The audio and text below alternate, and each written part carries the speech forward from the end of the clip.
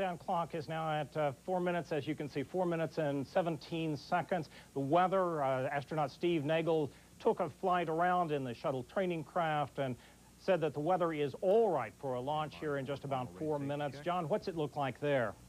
Well, it looks beautiful right now, Tony. It is clear. Again, there are some puffy clouds that continue to roll in the area, but obviously it is not a concern any longer at the landing strip, and so they are go, and the countdown is proceeding smoothly. There was some concern also about the overseas landing sites earlier, the TAL sites, in case the shuttle had to make an emergency landing overseas. At least 2 of them were questionable, and 1 was completely out. So obviously now what we hear is Zaragoza in Spain is the primary landing site in case there should be a need to abort the flight and go overseas. But that's okay now too. So the weather is cooperating across the world for the Atlantis flight. Tony? Why is it that NASA is concerned when there are clouds, say, in the Kennedy Space Center area? Well, the problem is not with liftoff of the vehicle, unless, of course, there was moisture in the clouds over the shuttle's ascent pattern. In that case, you would be concerned of the potential for trigger lightning when the vehicle went through there, actually causing lightning.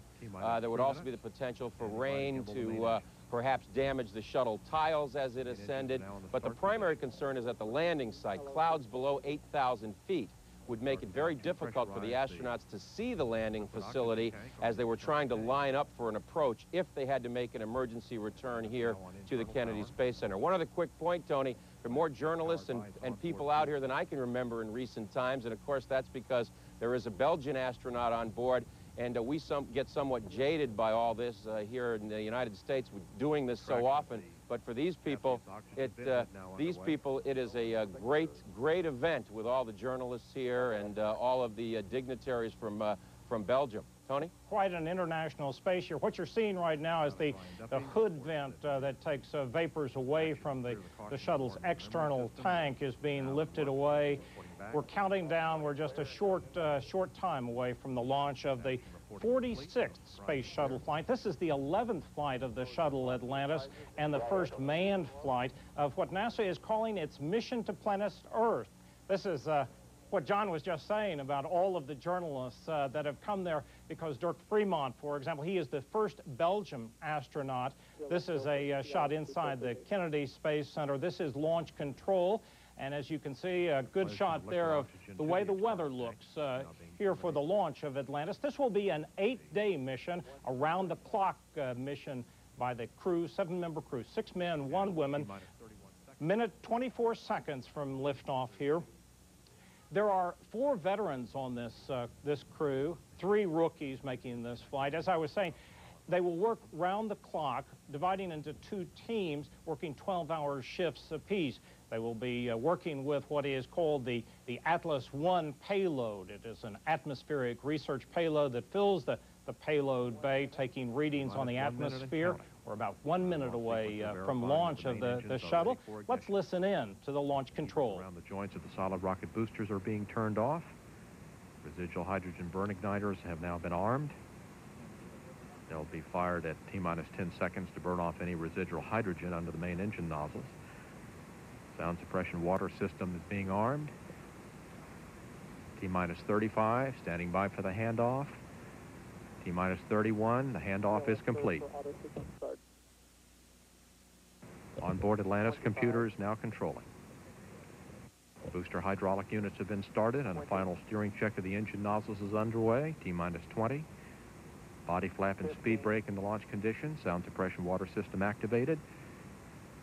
T-minus 10, 9, 8, we're go for main engine start. 6, 5, main engine start. 3, 2, 1, and liftoff of the Space Shuttle Atlantis on a mission to planet Earth. Houston, Atlantis in the roll. Roger, roll, Atlantis. Houston now controlling. Atlantis is rolling to the proper up-down position for its climb to a 57-degree inclination, 160 nautical mile high orbit.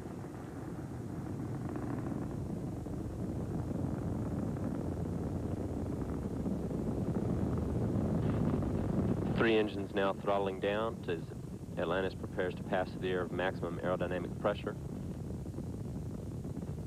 Atlantis speed now 500 miles an hour, downrange 1 nautical mile, altitude 13,600 feet.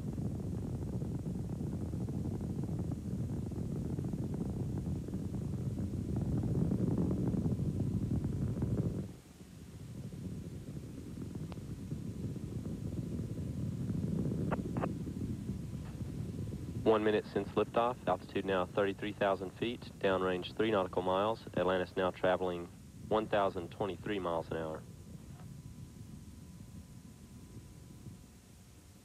Atlantis Houston, go at throttle up. Roger, John. Go at throttle up. 3 engines now throttled back up to 104% of rated capacity and operating well. Good hydraulic systems, good electrical systems. Altitude 68,000 feet, downrange 8 nautical miles. Atlantis now traveling 1,705 miles an hour.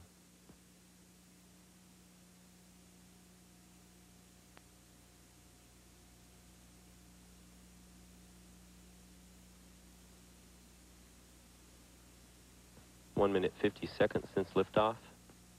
Atlantis now traveling 2,386 miles an hour. Flight controllers standing by for burnout and separation of the solid rocket motors.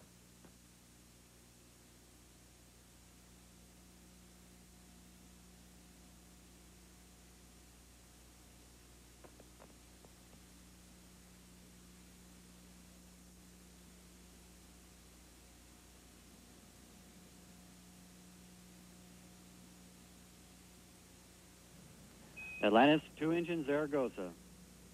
That call, 2 engines Zaragoza, means if a problem should develop, the shuttle could get to one of its alternate landing sites with only 2 of its engines. It currently has 3 engines up and running. Atlantis' first stage performance with the solid rockets was as planned, and Atlantis could now perform at landing at Zaragoza, Spain on only 2 engines if that were to become necessary. However, 3 engines still operating well at 104%.